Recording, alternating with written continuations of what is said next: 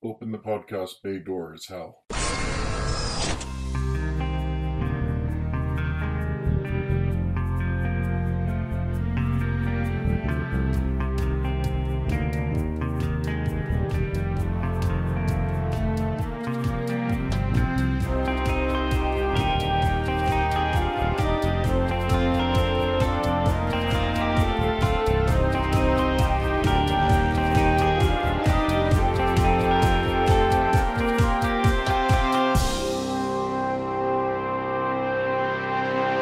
Hello everyone, and welcome to episode 101 of Welcome to Geek Town. I'm your host, Kurt Onstead. I've been a proud geek all my life, being into role-playing games, board games, sci-fi, fantasy, and especially superheroes and comics. And I want to help others join me in those pursuits, but I found that sometimes people can get overwhelmed or feel left out because they don't already have what some consider the requisite knowledge to be considered a fan. And that's where Welcome to Geektown comes in. Here you can ask your questions without feeling like a gatekeeper is calling you out for not yet being fully versed in every aspect of your new interest. Young listener Aiden has sent another message to me asking about a character I mentioned briefly in episode 85. Let's hear it in his own words. Hey Geektown. So I listened to episode 85 and it inspired a different question to me. I heard you referenced Swordmaster, and I haven't read the comics, so I have absolutely no idea who he is. Who is Swordmaster? Thanks for the question, Aiden. And you can go ahead and call me Kurt rather than Geektown, as we're all citizens of Geektown here. Before I answer this question, let me start off with a confession. I made a mistake in the podcast episode Aiden is referring to. I said Swordsmaster when I meant Swordsman. Both are names of Marvel characters, and I pictured in my head the correct one, but I wrote and said the wrong one in the episode. My only excuse is that with the episode being about Taskmaster, who is named Tony Masters, I had Master on the brain. As a mea culpa for my error, I'll tell you about both of them, starting with the one I actually meant to mention in that previous episode, Jacques Duquesne, aka the Swordsman.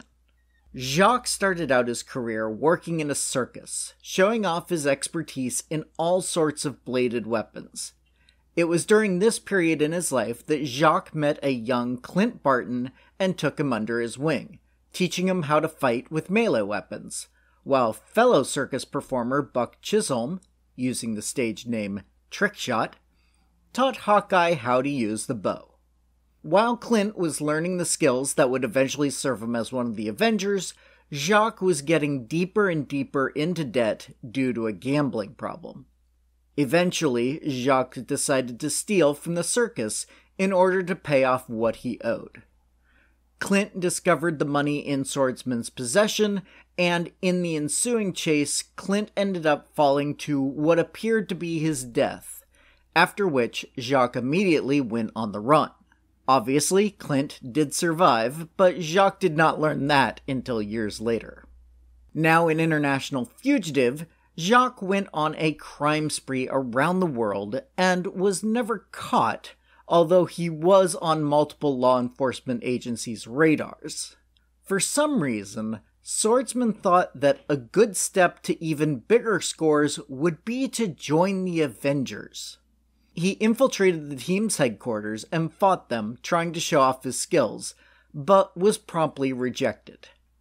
However, at the end of the fight, he was teleported away by the Mandarin, who decided to use Swordsman as a pawn in his own quest in revenge on Tony Stark, aka Iron Man, who wasn't actually an Avenger at the time. In addition to upgrading Swordsman's weapon with powers similar to some of the Mandarin's rings, the would-be world beater also created a hologram of Iron Man and sent a message using this illusion, claiming that he had specifically sent Swordsman to join the team. With this barest of justifications, Swordsman was allowed on the Avengers and worked with them for a few weeks, although the regular members were still very suspicious of the newcomer.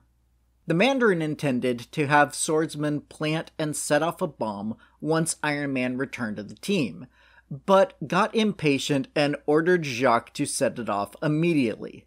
Swordsman changed his mind, mostly due to his crush on Scarlet Witch, and decided to disarm the device instead. When the Avengers find him with the now removed device, they leap to the conclusion that Swordsman had been interrupted in the process of installing the bomb, something he had actually done much earlier. The Swordsman protested, but his pleas went unheard, and he quickly retreated.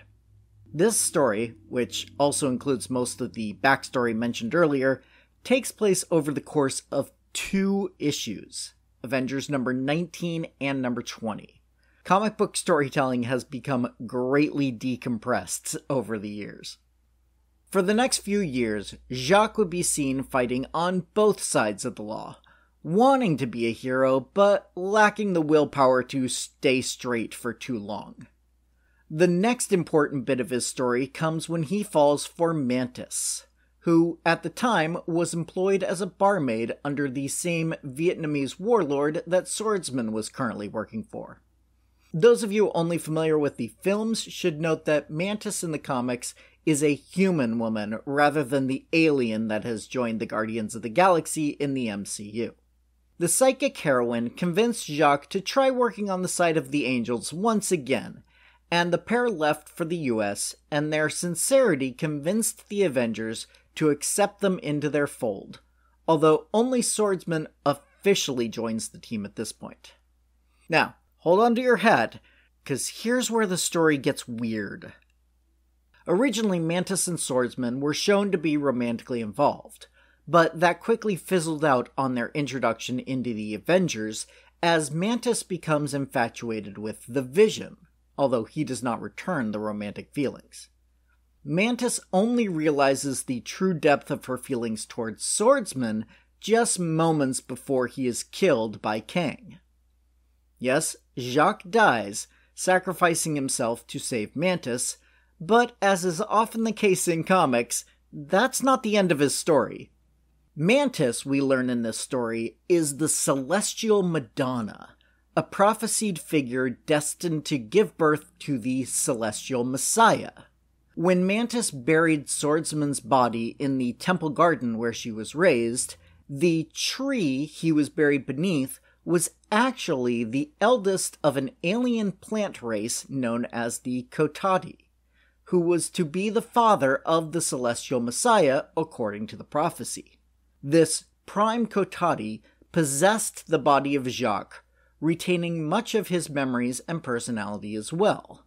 This new Swordsman explains his origins to Mantis, and the two are quick to wed, in a double wedding alongside Scarlet Witch and Vision, officiated by Immortus. And the pair seemingly transform into energy and fly off to parts unknown.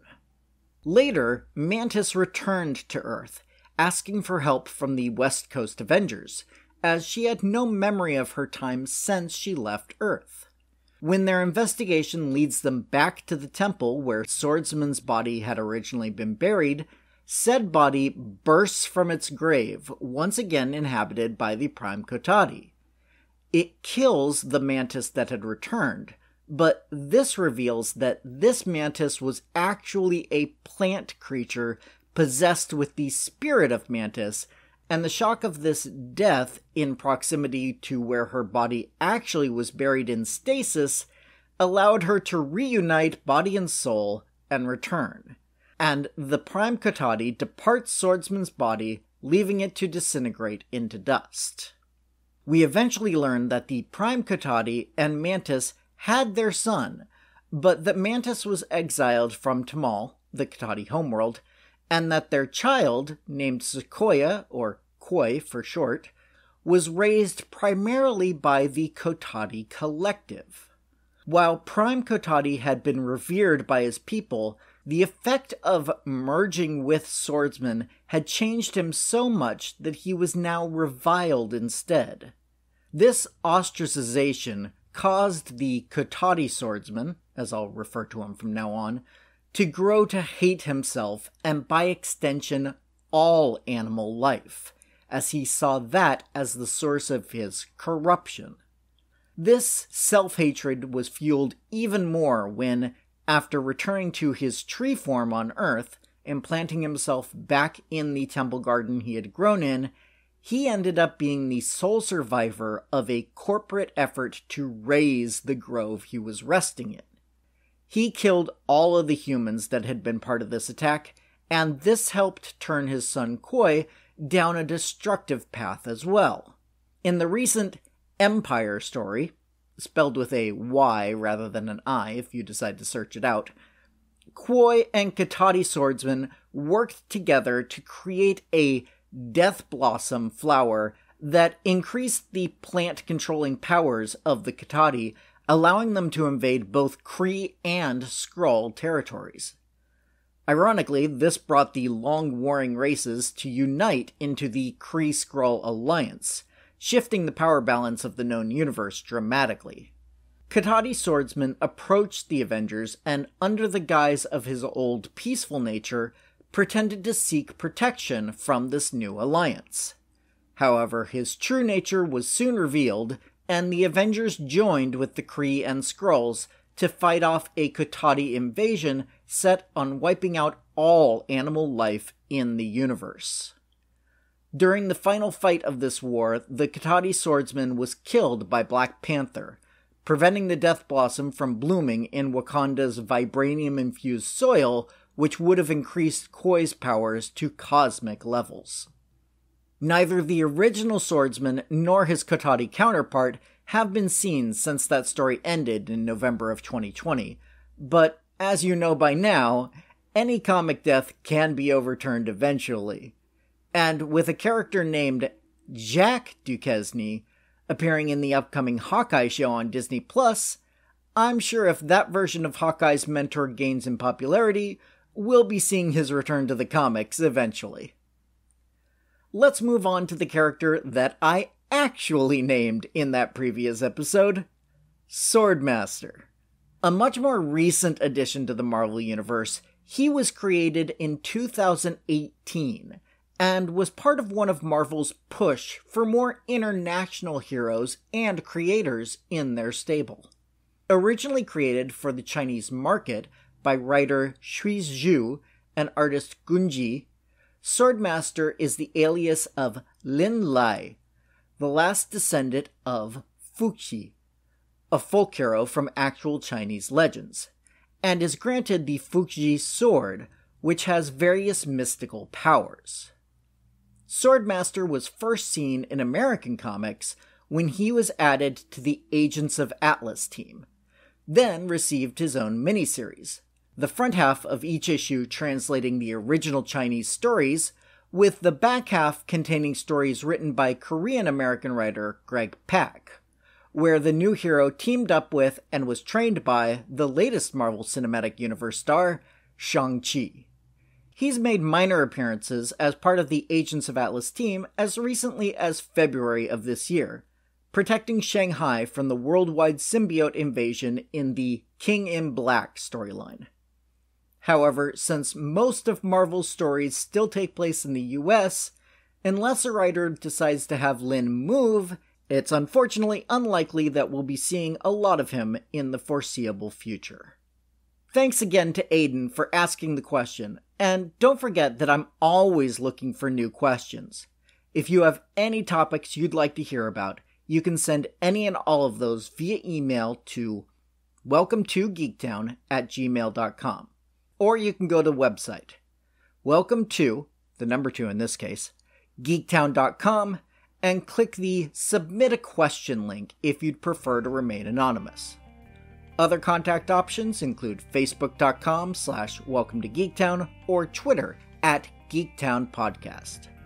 Also, if you'd like to support the show directly, come join the Patreon at patreon.com/welcome-to-geektown for just $1 per month to get access to full scripts of the shows, outtakes, and a monthly shoutout.